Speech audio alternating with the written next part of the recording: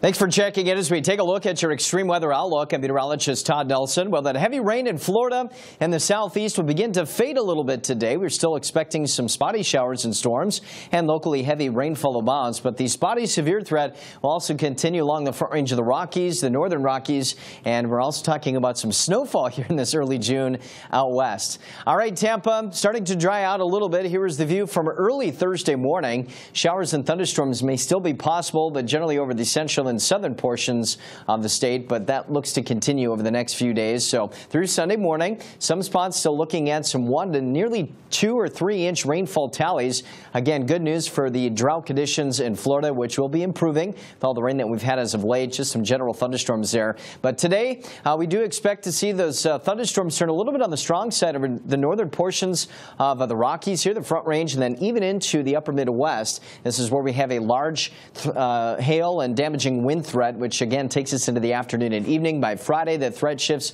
more into portions of the Midwest and then even into the upper Mississippi Valley by Saturday. This is all going to be on the leading edge of this pretty big storm system. Again, showers and storms will be breaking out in that particular area, but as this area of low pressure works inland, the moisture and the cold air associated with that could lead to some snowfall in the highest elevations. And over the next 5 days, maybe some 6 to 12 plus inch tallies in the highest elevations. On the leading edge of that, we actually do have some critical fire weather conditions, a lot of red flag warnings and fire weather watches for the southwest. Temperatures today still pretty warm, but as that area of low pressure works inland, we're going to see temperatures drop here. It'll be a much cooler week next week as this, again, area of low pressure pushes east. It'll actually take this warm air and shove it east. So by Monday, you can see how much warmer it is in the northeast, and we're gearing up for some very warm air. Today's still a little bit cool, but by Monday, we'll be well above average and feeling more like summer.